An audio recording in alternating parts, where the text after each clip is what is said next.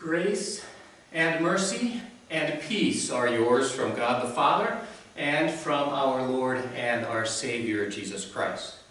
The words of Scripture for us to consider today are found in Paul's second lesson to the Thessalonians, his first chapter beginning at verse 5. This is evidence of God's righteous verdict that resulted in your being counted worthy of God's kingdom, for which you also suffer. Certainly, it is right for God to repay trouble to those who trouble you, and to give relief to you who are troubled along with us. When the Lord Jesus is revealed from heaven with his powerful angels, he will exercise vengeance in flaming fire on those who do not know God and on those who do not obey the gospel of our Lord Jesus. Such people will receive a just penalty, eternal destruction away from the presence of the Lord and from his glorious strength. On that day, when he comes to be glorified among his saints and to be marveled at among all those who have believed, because our testimony to you was believed. This is the word of our Lord. May the words of my mouth and the meditation of my heart be acceptable in your sight, O Lord, my rock and my redeemer. Amen. Dear friends in Christ Jesus, I expect that most of you, if not all, have been keeping our nation in prayer here recently. You know what's coming up day after tomorrow. Actually, no, not tomorrow. 3 more days, right? This is election day. Right? It's an important day this next Tuesday. And friends, I don't speak of politics here from this pulpit. I'm not going to give you a list of candidates to vote for. But I do want to point out that it doesn't take very long to make a list of platform positions and political statements that do contradict God's Word. Unfortunately, you can name many of them. Because politics is about getting votes, and votes are oftentimes gotten by letting people be selfish and indulging their selfishness. I think it would be a lot shorter list to find those positions and places where what is presented by a political candidate or party is actually something that supports and goes along with biblical ethics. I say, as you pray about who you're going to vote for, let that biblical comparison be a major point in your decision about for whom to vote. Compare their records and their positions with the words of the Bible, and then, friends, vote according to your conscience. And pray for the USA.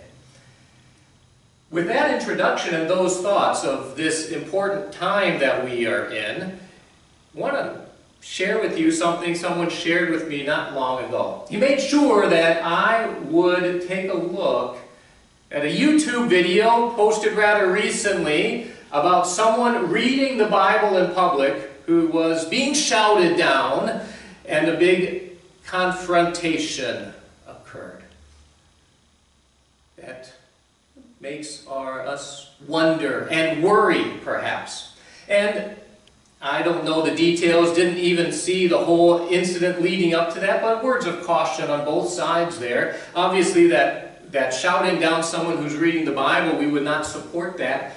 But I would also venture to say, be wise in how you share the Bible. And shouting the Bible's words in someone's face is probably not the most loving way to share God's Word. The point is, dear friends, we approach this situation with wisdom when it comes to persecution. Because persecution is nothing new. Persecution of Christians is nothing new. The history of Paul's letter to the Thessalonians makes that clear. Paul and Silas had just been in the city of Philippi, and there they were arrested and put in for proclaiming the name of Jesus and doing good. When city officials came and apologized to them for being unjustly imprisoned, they were escorted out of town and basically told to make themselves scarce. They went on to the city of Thessalonica, the people that were recipients later of this letter. And there Paul and Silas shared the gospel again, revealing the truth that Jesus has fulfilled the Old Testament scriptures, and that he is the Savior. He has opened heaven's door, and he forgives their sins. And it brought great success in that city, that proclamation. In only 3 weeks, many people believed. But that's when the opposition from Philippi followed Paul and Silas to Thessalonica. Opponents from Philippi came to Thessalonica, and another riot occurred. Paul and Silas had to leave town. It's in that setting that the Apostle Paul writes this letter, the 2 letters to the Thessalonians. He is fearing that they are being persecuted. And in that first letter, he encouraged them to stand up under persecution. And in this letter, the second letter, the Apostle Paul celebrates the fact, thanks God, that they have remained firm in the faith in spite of persecution, and he encourages them even more. Those words not only apply to the Thessalonians, they apply to you and to me as well. And we take to heart the truth that when Jesus returns, he returns with judgment. And that is an encouragement for Christians who face trouble. The thing that met opposition when Paul preached in whatever city he went to was that people had misunderstood the law of God. It still happens today. But what did they misunderstand about it? They ultimately thought that they could obey it well enough to make God happy with them. But they could not. They could not be perfect as God demands perfection. So part of Paul's message, his Christian message, was to share the truth that his audience was made up of sinners who had disobeyed God. They could not earn God's favor. And so often, people would get angry. Rather than recognize their sins and their shortcomings, they became defensive and even accused Paul of subverting the government. That's one of the accusations that was brought up in Acts chapter 17, claiming that the Christians defy Caesar's decrees and say that there's another king, one called Jesus. In the Roman world, this treason, saying there was another king, was a serious crime. The crowds may have even thought it was their civic duty to oppose Christians, ones who trusted Jesus and worshipped him as their king. Only, dear friends, you and I know Jesus' kingdom is not of this world. The Apostle Paul even encouraged Christians to be good citizens and to respect the governing authority, even the emperor in Rome. And as that encouragement is given to recognize the position in this earth, we realize that Jesus' kingdom is a spiritual kingdom where he rules in our hearts and he provides us with forgiveness and rest and glory that all humanity can share in receiving the presence of God, being in the presence of God through the work of Jesus Christ. This was God's answer to sin and our shortcomings, not making us strong enough to do it on our own, but giving us the righteousness of Jesus Christ. You see, governments do not provide, whatever answer they may provide for the physical problems we might face from time to time, or even severe problems, governments will never provide an answer that overcomes sin. No government can tell us how we can get to heaven and God's presence, except Christianity. Christianity will tell us that. And when a believer proclaims the gospel of God's grace free in Christ Jesus, opposition will so often result. Paul makes a surprising explanation in our text about what that suffering reveals. All this is evidence that God's judgment is right, and as a result, you will be counted worthy of the kingdom of God for which you are suffering. It's a good thing to suffer? Why is it a good thing to suffer? Look at how it describes being counted worthy of the kingdom of God. Years earlier, when the apostles were flogged and imprisoned, ordered not to speak in the name of Jesus, when they left the Sanhedrin, that ruling court, this is how they described their re-entry amongst their friends in Christianity. They were rejoicing because they had been counted worthy of suffering. Worthy of suffering. This is true in Thessalonica. No servant is above his master. Jesus himself said that. So we can expect to suffer just as Jesus did. Not for being angry in our presentation of God's word. No, we suffer like Jesus did when he was lovingly sharing the truth about God and how it applies to human hearts and how it answers our questions in a way that human wisdom never can. That does make people angry, and when people get angry about that, and we suffer for sharing that truth, we share in our Savior's suffering. And yet, because persecution, suffering is not easy, Paul pointed ahead to the end of time as he directed these Thessalonian believers to anticipate the revelation of our Lord Jesus Christ when that persecution, when that trouble would end. Listen to verses 6 and 7. God is just.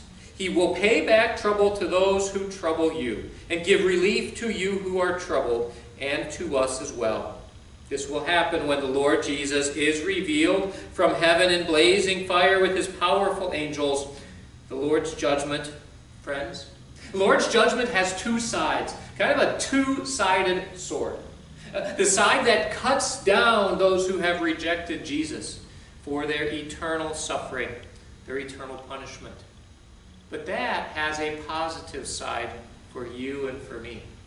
The vindication that we are on God's side, that we have the victory, the truth that our suffering will and does end. It means something today to know that God is protecting us. He is protecting us through these trials and troubles, and he will bring judgment upon those who have rejected Jesus. God would repay with judgment those who had oppressed and persecuted the Thessalonians. The Lord's second coming, friends, it's not going to be like his first. You know his first coming on Palm Sunday, when Jesus came mounted on a donkey, right? Humble, gentle, riding on a donkey. Hear the difference in the second coming of Christ. He will come from heaven in blazing fire with his powerful angels. He will punish those who do not know God and do not obey the gospel of our Lord Jesus Christ. Again, dear friends, this word obey talks about the obedience of faith. Not obeying all of God's laws because we're incapable of doing that. But we obey our Lord Jesus Christ by believing that what he did for us applies to us and overcomes and forgives all of our shortcomings. The point is, friends, that those who opposed Paul, those who hurt Christians because they reject the free gift of salvation in Christianity, they will be judged based on that rejection. And that judgment will fall upon their own heads when Jesus Christ returns with payback. But let's look again at the positive nature of this judgment, that there is relief for those who believe. There is relief for you and for me.